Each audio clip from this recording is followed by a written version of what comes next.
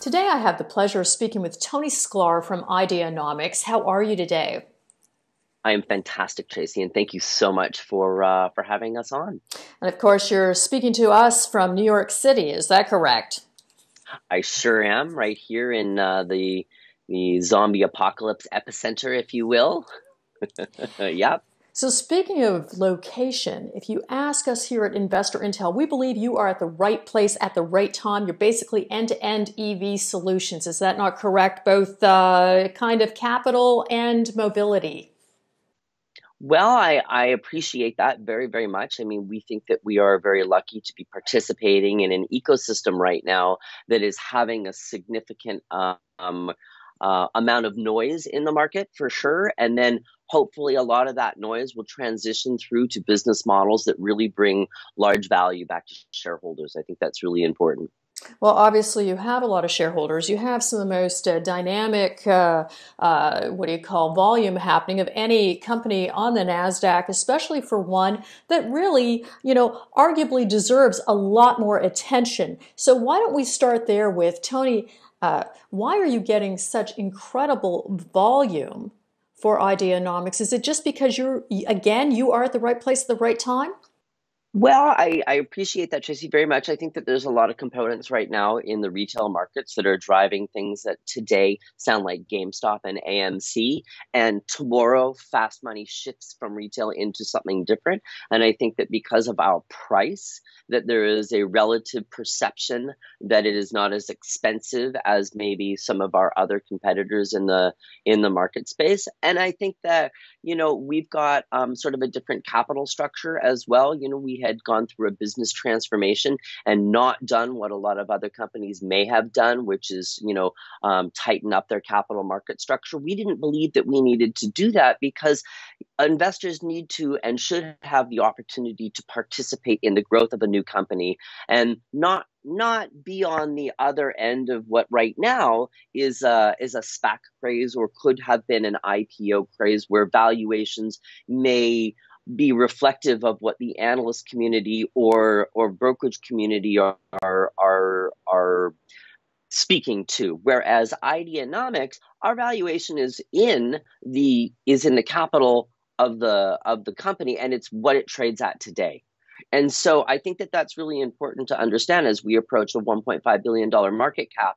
And as you look at some of our other competitors who may have similar or greater market caps, but our security is driven by what the market has seen us do within the last year against our competitors who maybe be new to the market and haven't had the opportunity to really show their wares as well as we have.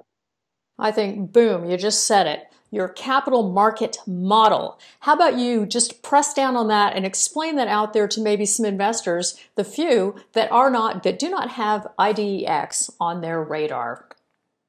Well, I appreciate that. So as I'm sure that maybe some of your viewers or folks have had a chance to listen to either myself or our CEO Four on many different conferences that are being streamed virtually online today. I think we're really lucky to have investors have the ability to participate in some of these conferences, like the Needham conference that Alf recently spoke at.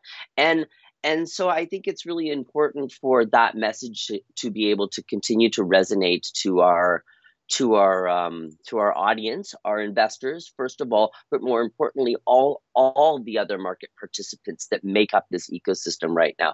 We have a great business model, a sales to financing to charging model. We are in the commercial EV enablement space. We want to make sure that we can provide our customers with the best procured vehicle and garner them the opportunity to finance that at a rate that makes them comfortable, that works for their capital models, and more importantly, where we really feel the rubber meets the road in this particular business model, provide them the energy solutions or the charging solutions that are really going to be that more annuitized income back for our shareholders, but more importantly, the ease of use for our customers. If you're a last mile vehicle provider, you're a vegetable guy, and you need 3,000 different vegetable trucks to procure your stuff all over a particular area. You can't go buy a Tesla or a One-Up Neo or a Lucid. You need a solution. You need someone who's going to get you that best vehicle for your product. and you're going to need to finance that unless you're going to cut a check for it, which doesn't happen a lot here in America, let alone the rest of the globe. And you're going to need a charging solution, and we can provide that for you, whereas most of our competitors are in single lanes. Okay, so you've had, a fantastic news flow, obviously, and I recommend everyone go to your website to get caught up to speed, of course, and do their own due diligence. But I found your January 5th news about your definitive agreement to acquire 100% of privately held Wave, a provider of wireless charging systems for commercial EVs, particularly interesting and intriguing to me personally. Can you tell us a little bit more about this deal and what you see happening in 2021 with that particular deal? Sure, great question, and thanks so much for that. So Wave is an incredible company, and the people at Wave are even more incredible.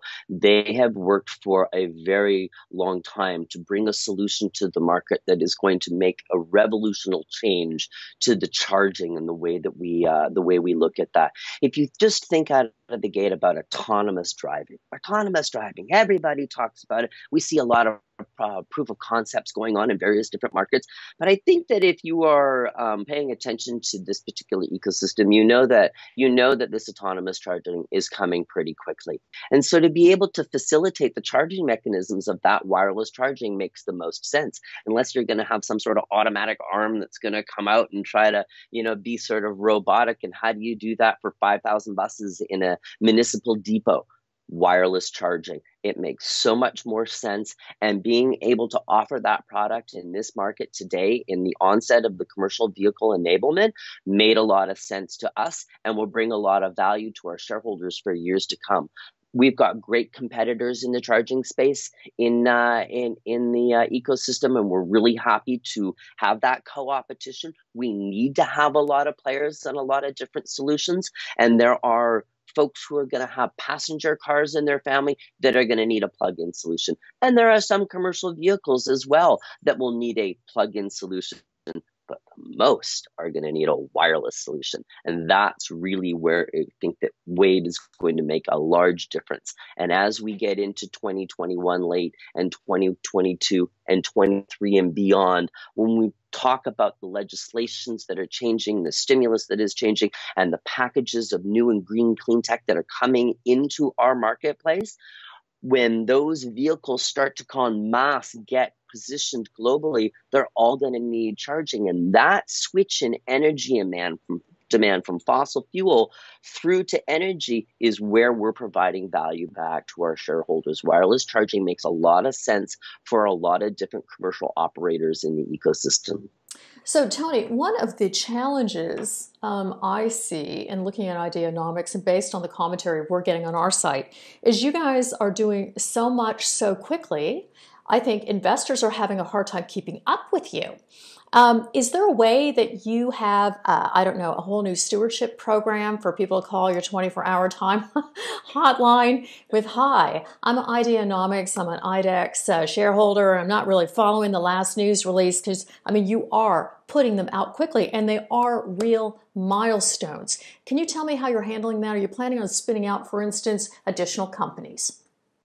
So for right now, we're growing the particular divisions that we have. We have some great fintech assets, and we're capitalizing on that and continuing to grow that. Our recent purchase of the Timios is a great example of a cash flow positive company that is rich in data that has not been mined yet. And our fintech assets bode well in that situation. And so we feel that being able to grow and mine that data will continue to bring value back to shareholders, where we've had these fintech assets for quite a while. So the EV is very exciting. Obviously, our sales to financing to charging model and our recent acquisition of Wave will continue to help fuel that entire line and business. For right now, I think that we're very happy hiring. There's lots of great talent out there. And as Alf said the other day, if you are not applying to Ideanomics, you're not doing the right thing. We're bringing on some very seasoned folks for EV and for fintech and in marketing as well for product, so that we can help show our investor community and our entire community the reasons why these industries will cross over very, very well as we continue to go forward. As for a spin out, you'll have to continue to pay attention to us for sure. I think that 2021 is going to be a very exciting year for us, as is 2022. And while those are all compelling reasons to be following Ideanomics, let me ask you the question that our audience will be asking me, which is, you got to tell me, Tony, is it too late to get in? I think Alf says it as well, very effectively. We are in a high growth industry. All of the EV industry is brand new. You can liken it to the cell phone industry. When the first iPhone came out, there were a lot of competitors that were running to catch up, and some companies ended up making it and others didn't. One of the great things that we provide value back to our shareholders in is that we are not a one-trick pony, and that is very salient. However, the ecosystem is very, very new, and we have a stock price that is still relatively low compared to our peer group. So you can purchase a couple shares in the speculative part of your portfolio. You can put it away for 18 plus months, and we think that you're going to be very happy by the time you look at that in that horizon. So I think that that's really important for all of the investors to know. You've got to talk to your investment advisor and make sure that it is the right investment for you, that the EV ecosystem is still enjoying an expressive amount of growth and will continue to for many, many years to come. Lots of new technologies coming to the market, lots of new vehicles coming into the market, and that growth, which we will participate in with our sales to financing to charging model, is one of the reasons that makes us a really great investment. Tony, as always, it's a pleasure. Thank you so much for the update. And I got to tell you, many of the shareholders that were introduced to Ideanomics through InvestorIntel in the last quarter have been very, very pleased and are enthusiastic shareholders. Thank you. I appreciate that. This year's going to be very exciting with Earth Day on the way. I think that that is an excellent inflection point for our ecosystem as a whole. You're going to see a lot of noise come to market, and it's very important that investors pay attention to what companies are doing the right moves in ESG and clean tech and green tech.